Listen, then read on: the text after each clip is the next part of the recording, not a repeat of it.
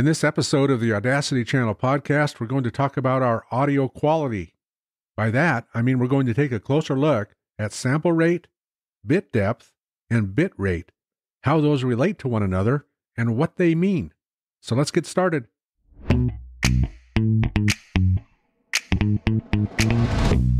Hey friends, Mike Adams here with the Audacity Channel podcast. Let's talk about hitting the mark for audio quality. One of the ways that we can hit the mark for audio quality is by understanding what sample rate is, why our sample rate makes a difference, what bit depth is, and how it relates to our sample rate, and how it contributes or doesn't contribute to our audio quality. And then lastly in this episode, I want to talk about bit rate. When you've got Audacity opened up before you, and assuming you haven't moved anything around within Audacity, you'll notice down in the bottom left corner of the screen, the sample rate. When you install Audacity for the first time, the default sample rate is 44,100 hertz. You can change that, and we'll talk more about that in just a moment. But what that 44,100 hertz means is that your audio is being sampled 44,100 times per second. Remember, we've talked a lot about analog audio and how that analog audio needs to be converted into digital audio before our computer knows what to do with it. Well, that sample rate is the rate of conversion. It's how fast our analog audio is being converted into digital audio. It's the number of digital samples per second that are being sampled in our analog audio in order to reproduce it as a digital signal. Digital audio hasn't been around that long. It really started to emerge in the 1970s, I suppose. Before that, everything was analog. But somebody a lot smarter than me, in a galaxy far, far away and a long time ago, determined that the upper range of human hearing, the extreme upper range of human hearing, was around 22,050 hertz. Now that's way up there. I don't think any of us could hear that. That might be more attuned to a dog whistle or something that a canine could hear. But I don't think any of us could hear that, but that was determined to be the extreme high end of human hearing, 22,050 hertz, or 22,050 cycles per second. Well, again, these same people who are a lot smarter than me and lived in a galaxy far, far away and a long time ago, determined that if we're going to convert analog audio into digital audio, it ought to be sampled at least twice as often as that highest frequency. So guess what? 22,050 hertz times 2 is 44,100. And so that number 44,100 wasn't just picked out of the air and someone thought, well, this sounds good, let's try this. There's actually some mathematics behind it, and again, by people a lot smarter than me, who determined that in order to get good reproduction of analog audio as we're converting it to digital, it ought to be sampled at least twice the rate. So 44,100 hertz was born, or 44,100 samples per second. And that became the standard. It still is the standard for audio CDs or music CDs, unless, of course, you're recording them in MP3 nowadays, but originally you couldn't do that. When a music file was burned onto a CD, it was sampled at a sample rate of 44,100 times per second and placed on that CD. CD players, do you remember those? Need to have their audio sampled at 44,100 times per second. That's why all those early music CDs were all sampled at 44,100 times per second. That was the standard that was set. If you had something other than that, your CD player was not going to recognize it and wouldn't be able to play it, or it would at least have a really hard time trying to play it. So it makes sense that the higher the sample rate, the better our audio reproduction is going to be, right?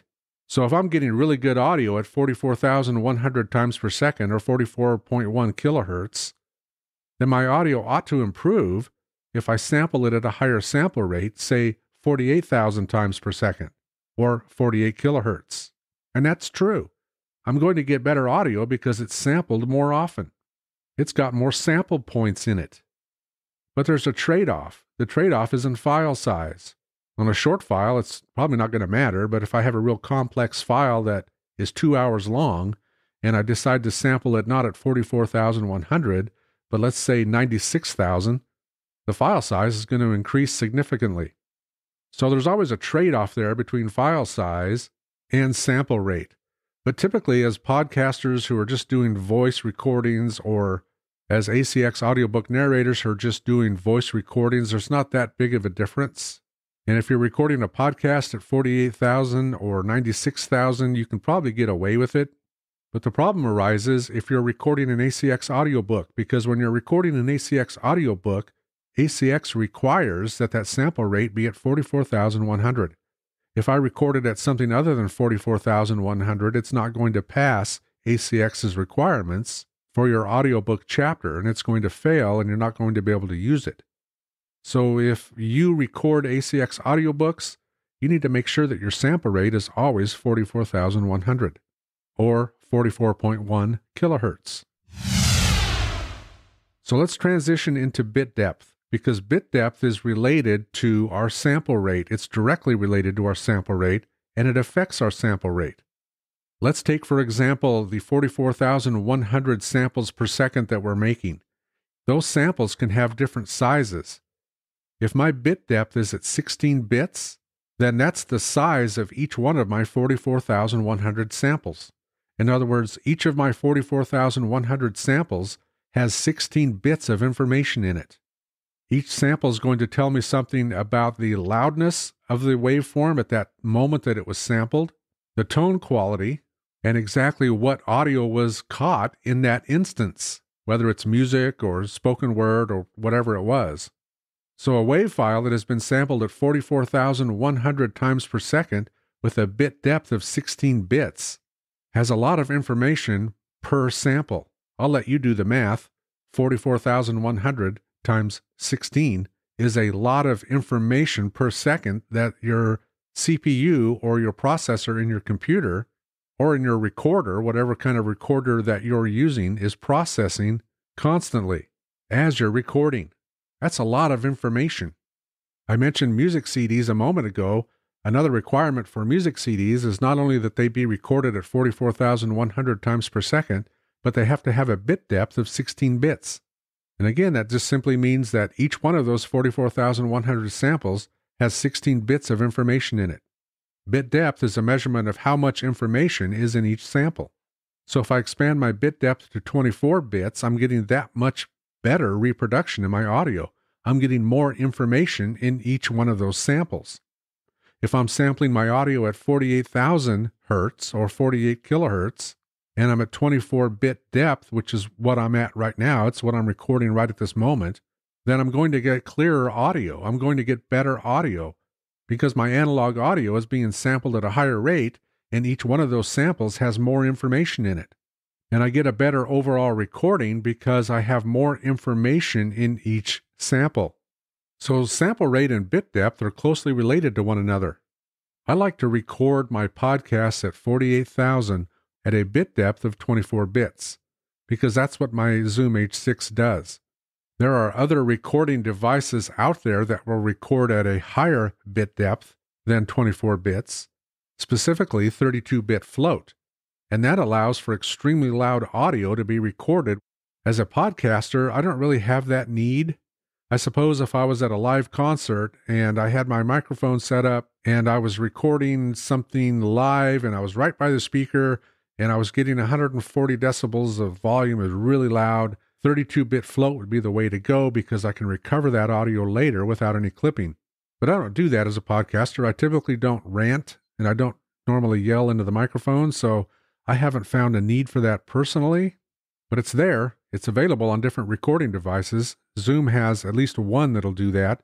I saw that recently Rode's NT1 microphone 5th generation has been produced, and it has built-in circuitry to allow you to record at 32-bit float. That means that setting the gain properly on your interface kind of becomes a moot point because the circuitry within the microphone is already at 32-bit float, meaning you'll be able to recover the audio if it gets extremely loud. But again, I don't do that. Typically, 24 bits is sufficient for me, and I'll probably stay there for a while. So let's recap quickly. Sample rate is the number of samples per second that your analog audio is being sampled and converted into a digital representation of what the analog audio sounds like. I mentioned earlier that digital audio hasn't been around all that long, and back in the olden days, we couldn't see a waveform. I mean, think about that a second. There was no waveform to look at. Waveforms are a relatively recent phenomenon that again began in the 1970s. And by the 1980s and 1990s, it really took off. It became the standard. But prior to that, there was no waveform to look at. We couldn't look at a waveform. We open up Audacity now and we're working in waveforms all the time, but there was a time when those didn't exist because there wasn't any digital audio. So those waveforms that we see in our DAW, whether it's Audacity or whatever DAW that we're using, are a digital representation of the audio that was captured and recorded. And we can capture and record that audio at different sample rates and different bit depths. And both the sample rate and the bit depth help determine the quality of our audio, the quality of the reproduction of our audio as it's converted from analog to digital. So let's turn our attention to bit rates. Bit rates are a little bit different. When Audacity is recording audio, it records it in a wave format. A wave format is a lossless, uncompressed format. It's a really good representation of the original audio because it's not compressed and there's no lossiness to it. But it can also be a huge file. And so when we're going to upload our podcast to our hosting service or our ACX audiobook chapter to ACX, we're going to need to convert it to an MP3 file. Of course, if you're podcasting, maybe you have an M4A option where you're at, but let's talk about MP3 just to keep it consistent and to make it easier on me. And when we're converting our file to an MP3 file, we have some options. The options concern the bit rate. Think of the bit rate as how much of the original information in that uncompressed, lossless WAV file do we want to retain when we convert it into a lossy, compressed MP3 file. Typically, the higher the bit rate of our lossy, compressed file, the truer the audio reproduction is to the original lossless, uncompressed file. For example, if I were to export my project, which is all in WAV files, to an MP3 file, and I chose 192 kilobits per second for my bit rate, I'm going to technically get better audio than if I exported it at 96 kilobits per second, or for sure than if I exported it at 64 kilobits per second. Likewise, if I increase the bit rate to 320 kilobits per second, I'm getting even better audio than what I exported at 192 kilobits per second, because I'm retaining more of that original information in the file itself. Again, that's an easy way to look at bit rate, is to view it as how much of that original information I want to keep when I export my file into a compressed, lossy file. Now, typically, because we're primarily voice, I have one podcast that I do that has a little bit of music in it, but it's not much. I can really get away with exporting my file at a lower bit rate of 64 kilobits. And unless you have a very well-trained ear, you really can't hear the difference, or you can't hear too much difference, especially if it's just spoken word. If you've got a lot of music in it, yeah, you're going to hear a little bit of anomaly there. You're going to hear something that's a little bit off, depending on how complex the music is that you're using. But if it's just voice, you may not tell any difference at all. And again, it's a trade-off with file size. The higher the bit rate that I set, the larger my file can be. And so again, if it's a 3 or 4 hour file, you might notice a difference in file size. If it's a 10-minute file, it's not going to matter. Or even if it's a 30-minute file, or maybe even an hour-long file, the difference isn't going to be huge. But if disk space is an issue for you, then using a lower bit rate when we export our file can help save some disk space. Some podcast hosting companies might resample your file after you upload it to their server. In other words, certain hosting companies might require your bit rate to be set at a certain value, and if it's not, they're going to set it for you. And again, you may not notice any loss in quality, depending again on the file itself and how much you've got going on in that file. So that's an overview. I hope it's a helpful overview of sample rate, bit depth, and bit rate. Sample rate being the number of samples per second that our audio is sampled and converted into digital audio, and bit depth is the amount of information in each one of those samples in our sample rate. And then when we export our file, bit rate comes into play as how much of that original audio do we want to retain in our lossy, compressed, exported file. Hey, thanks for joining me on this episode of the Audacity Channel podcast. I hope you're finding this podcast useful to you with some good information. And just a reminder that you'll find me on YouTube at Learn Audacity. I'm also on the web at learnaudacity.com, and I teach Audacity on-demand video courses at audacitybootcamp.com. Those links will all be below. And until next time, y'all take care.